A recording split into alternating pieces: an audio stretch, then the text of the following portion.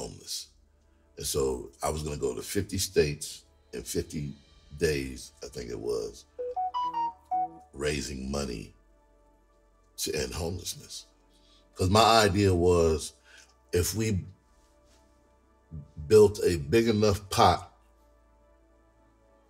to use as leverage to call out bigger dollars, bigger donors, to create a fund to fund a think tank that will come up with damn near the cure for homelessness.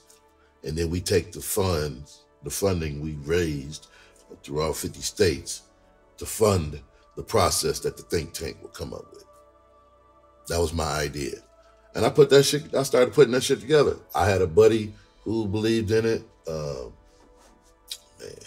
had a buddy who believed in it and knew that I was homeless.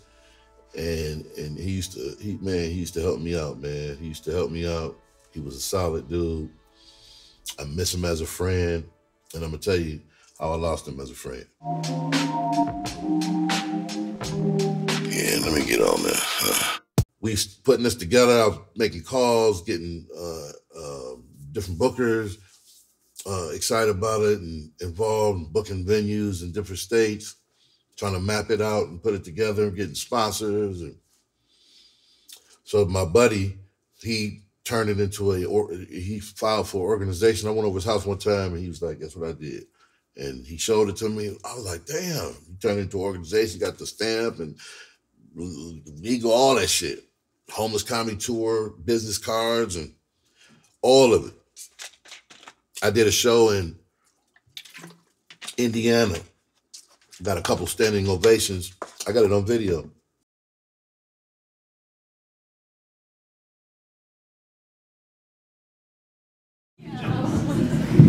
I know what y'all thinking. I am not the dude from the Green Mile.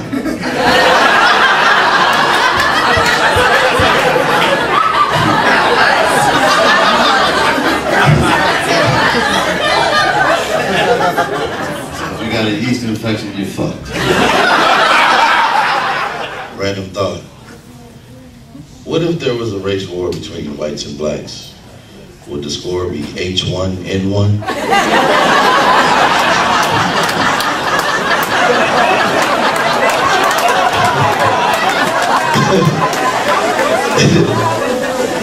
You're like, what's the H stand for?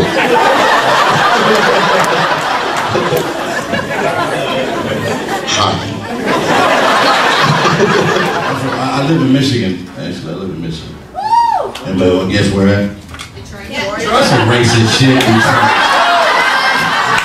I could be from Ypsilanti or something. I got to be from Detroit.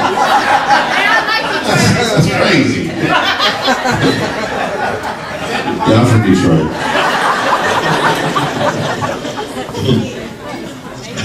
I got 3 kids. 1 baby mama. Thank you very much.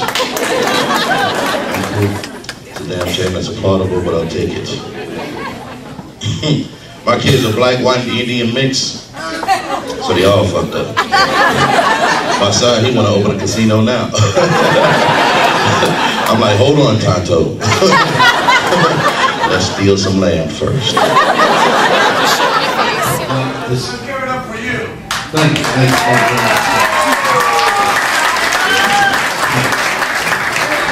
I'll pay you later.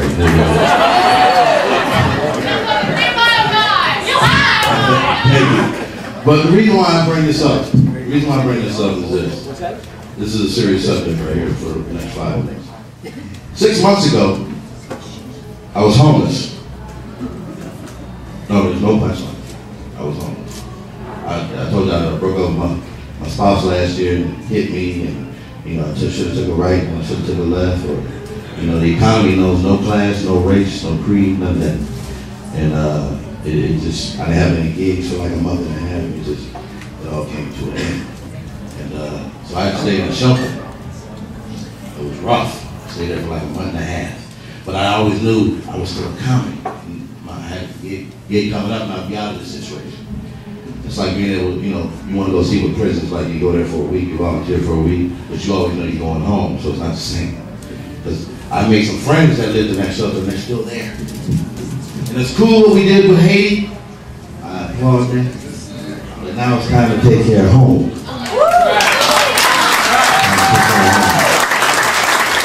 October 1st, I'll be going on a tour called the 50 Club, 50 State in 50 Days.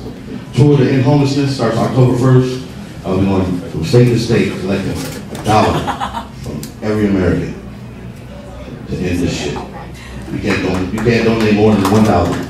That's it, $1. We'll be doing shows in each state. One city will represent each state. And the first one is Pontiac, Michigan, October 1st, sponsored by the Detroit Mental Health Facility. And it's gonna be huge. You can see it on Bottom Time, you see it in, all that shit. We're gonna change the world this year. I got a standing ovation and not talking about, you know, being homeless and blah, blah, blah, blah, blah. And someone, a couple people in that audience volunteered to build us a website for free. The website was valued at $7 grand based on my pitch and talking about the homeless comedy tour. And that was dope. It was dope. They built the website. So I'm gonna take this to my buddy. Yo, they doing this. He was like, oh, that's fantastic. So we excited. Ran into I was referred to somebody out in the West Coast, and this was like a domino effect. I was referred to somebody in the West Coast, and I contacted them, and I don't know how the conversation started, but it ended up to where this dude started accusing me of being a sham, a fraud. Like I was duping people and I'm like, this motherfucker don't even know me. He was referred by a person that trusts me, and at the time she was my publicist. So I'm like, how I'm showing him the stuff that you know what I'm saying? Like, so I was like, you know what? I ain't fucking with this dude. I don't know what kind of he got on his shoulder. You know, I'm trying to see if he wanted to be a part of this because she recommended and thought that he may be able to help. And all of a sudden, I'm a crook, a con artist. What the fuck? It was like, but nothing ever became of that situation or issue. I just didn't fuck with him. Okay, whatever, dude. But this other thing came along. This production company out of the West Coast, and I can't remember how I got connected with them. But one little bad thing after another kept happening. Just little things here and there. Now, mind you, my buddy is like financing a lot of this shit because he believes in it. But these little dings keep happening here and there, right? So I got hooked up with this production company out on the West Coast. And so what they did, and this is when Twitter was really starting to boom. So I was really, you know, tweeting back then. That's how I met them. And they contacted me, and, you know, I checked them out, and they seemed legit, this, that, and the third. They was doing this movie.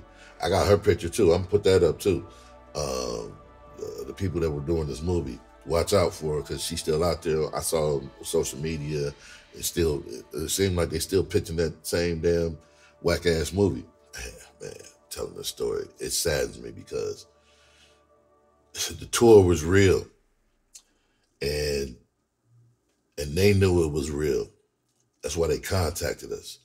I think in retrospect, it was to legitimize the shit that they was doing. So they contact us and say, hey, we're doing this function,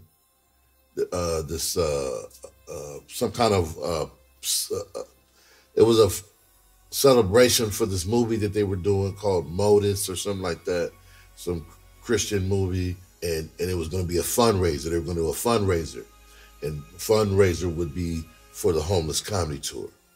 The proceeds from the fundraiser will be from the homeless, and they was doing it at this prestigious golf course in the West Coast in California. You know, Will Smith had a crib out there. It was real. It was the real deal. We had to go get a tuxedo. My buddy flew out there for those couple of days I had driven out there.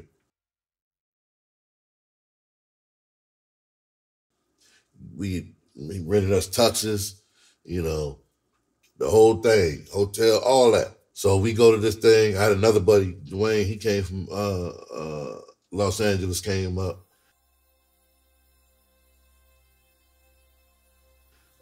to the thing. He got a tux. I think he brought his son, one of his sons. So we, you know, when we get there, it's legit. You know, they catering is doing their thing, and you know, shit is happening. We excited, like this tour thing is really working. It's really happening. You know, like we about to do it, about to do something. You know, and I'm thinking to myself, I was just homeless a few months ago, and here we are now. I got pictures. I'll show you. I'm standing there with my, you see, going like this. I think Ruben was there. Yeah, my old manager. You know, nice catered meals. When you went into the place, there was a bowl they had. You could see people throwing in donations. It was a donation that said donations. So you could see checks and stuff going in there and cash and stuff like that from the people that came into the function. So the function happens. After that function, we go to the hotel. The lady tells us, I'll contact you later on this evening, tomorrow, you know, blah, blah, blah. She was one of them people that moved to Hollywood and act what they call Hollywood because of what they saw on television. She's the epitome of that.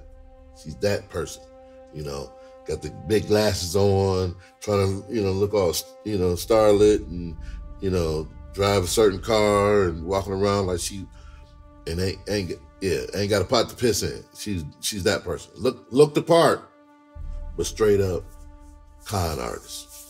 We at the hotel after the function. That's the last time we saw each other face to face. I drove out there. At the time, I had an '86 Mercedes, and I was on my last bit of funds. So not only was I homeless, remember, I was homeless 3-4 months prior to that. I drove down there, did a couple gigs, made a couple dollars, but spent that money surviving until that benefit. Because we were going to take that money, use it to provide the finance, you know, for the tour and things that we needed to make that happen. So I was limited. So by the time the function happened, I needed that check. I ended up having to sleep in my car for like damn near a month after that function. I lost my friend because he then started thinking, damn, did I scam him? Because he didn't know the chick. He didn't know anything. That was something that I set up.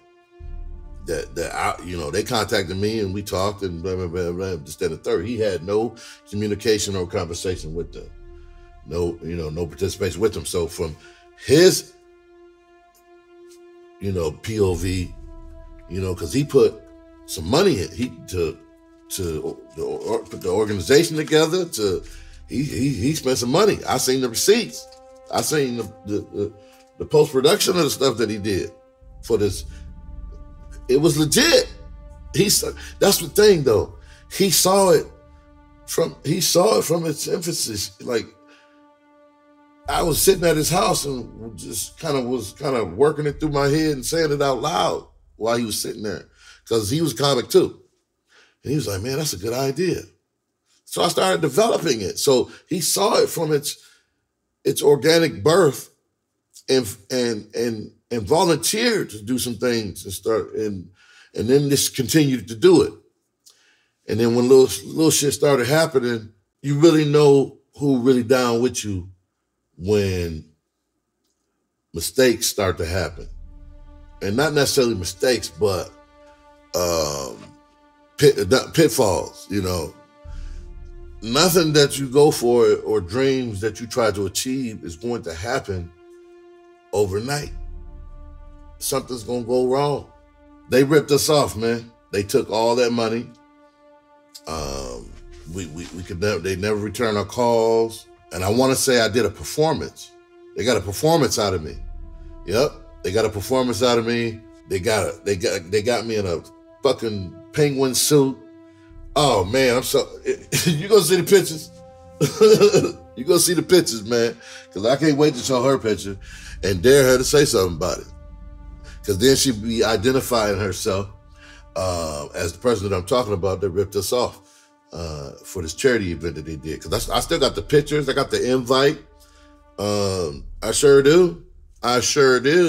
And matter of fact, I think I posted a picture on Facebook a couple of years back because I seen her picture come up on some forum that I was on. I was like, oh, shit, that's her. That's her. That's that bitch. Yeah, after that, man, I slept in my car for like damn near a month, man. out from one of my homies' house, man. Every now and then I would sleep, on a couch or two, in a hostel or whatever.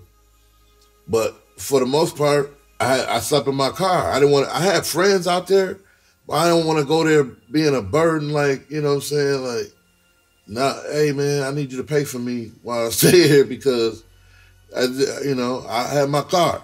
I'm a road comic. I slept in the car thousands of times. So that's what I was gonna do. Now I stayed in front of one of my homies' house because, he bring out food, just that third, help a brother out, put gas in the car, whatever, until I figured out how the fuck I get out of this situation. Because my buddy, remember I told you about my buddy, he abandoned me. He was like, yeah, I'm done with you. And watch this. I ain't spoke to him since. I lost a friend over someone ripping us off. It was amazing to me how I could lose a friend when he bore witness to everything that happened. That's what I don't understand. He blamed me for it. That's why I don't get that, man. I don't get that. I don't get how you blame a victim of the same shit that you went through and experienced. How you blame the victim? Forget, I got robbed, and he knew that I had to sleep outside, not outside, but in my car. So if we were scheming, I didn't get my cut. like what the fuck? Like, are you serious? At the time, I was just transitioning from being homeless, and I was staying at this, sharing this place with a couple of other people. It was like a halfway house type of housey kind of thing, because we didn't have any heat or running water in that bitch. I got a scar on my leg. I got pictures of that. I'll show it to you.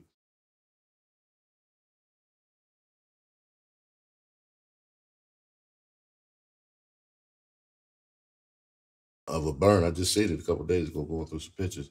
I got a 3rd-degree burn on my leg from trying to stay warm from a space heater that we had on the floor, because I was sleeping a personal reclining chair with a blanket, and so because we didn't have any heat, it was wintertime. I had a space heater right by the couch, right by my leg, and that motherfucker burnt the shit out of my leg. But I didn't feel it because that's how cold it used to be. If you live in Michigan, you know what I'm talking about. That's how cold it used to be. Burning that scar made me remember what being homeless was like, man. And so I thought one of the reasons why I was supposed to be there is because of what I did. Because I've traveled all over the country. Because I have because matter of fact, when we started the homeless comedy tour idea, even got a TV show that we was gonna do. Matter of fact, I can show you, hold on a second. I'm going to find it. I just seen it somewhere. The pitch for the show. So we was gonna do a television show called the Homeless Comedy Tour. And the concept was, because I was riding the bus then too, on tour. And so that's how I came up with that part of the idea for the television show, that I would go on, I'm on tour as a comic, or a rapper or whatever. I'm on tour and I stop in these small towns. And when I get to the small towns where I'm going to be performing, I go to their local homeless shelter.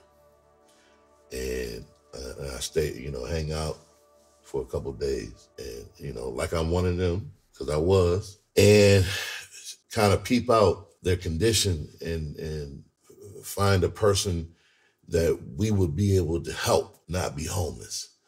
So we pick a person or a couple or a family, and then we would go to the community, get them resources from the community, and community resources be donated, services to get them back on their feet, even helping them get a job, if that's the case. And so I would go from city to city helping people who are homeless. And then part of it would be challenging each state and make it a challenge for each state to see who could donate the most towards this collective pot that finances the end of homelessness in the first place, the homeless comedy tour. Because we can end it.